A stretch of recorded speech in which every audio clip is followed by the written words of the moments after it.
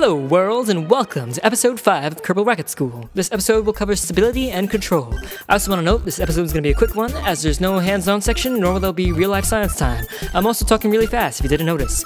Wibbly wobbly rickety rockets. What's the deal? Do you suffer from shakiness, spinniness, stickiness, and unplanned rapid explosive disassembliness?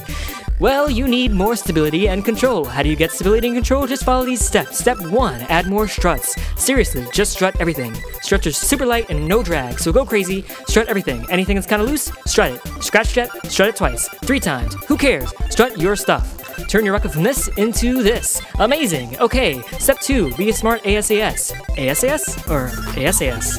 ASAS or ASAS? AS or SSAS? Whoa, confusing. Explain, Zach. Okay, I got you covered. ASAS is this, SAS is that.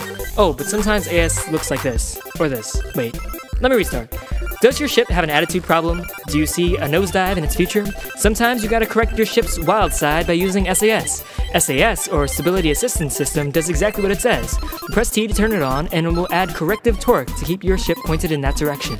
Each module you put on your ship will increase the amount of force the SAS can use. There's also the ASAS, short for Advanced Stability Assistance System. This baby won't add its own force, but will make use of every part of your ship that can control attitude. Wait, other parts of your ship? Step 3, RCS, winglets, control systems, gimbally engines, tigers and bears, oh my! Okay, so there's a whole team of parts you can use to control your ship's direction. Your capsule is actually one of these parts. It creates its own torque via magic, or gyroscopes, same thing. This is how you control your ship when you're not using any of these other parts. Remember in episode 1 when I talked about thrust vectoring? When an engine can change the direction of its thrust, it has a gimbal range. Basically, the gimbal range is how much it can move around. By vectoring the thrust, you can turn your ship around. This is very helpful when you have a ginormous rocket in space and you need to flip it around the other way. If you just apply a very little bit of throttle, the engine helps turn the ship around. Winglets are like little wings. You put them on your ship, and they work like gimbaling engines, except only in atmospheres. Control surfaces are really only supposed to be used on planes, but I guess you could, yeah, they're meant for planes. Finally, there is RCS, or Reaction Control System. Your RCS is a bunch of tiny little engines on your ship that can control attitude or even translate your ship. To use your RCS thrusters, you need RCS fuel on your ship.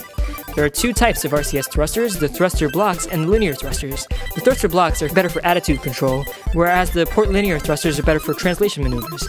To use the RCS in flight, you have to press the R key to toggle on the system. Now, along with your augmented attitude controls, you can use the H, N, I, K, J, and L keys to translate your ship forward, back, up, down, left, and right, respectively. All of these systems can be used manually or by the advanced SAS to keep your ship steady. That's all for this time, and I will see you out there.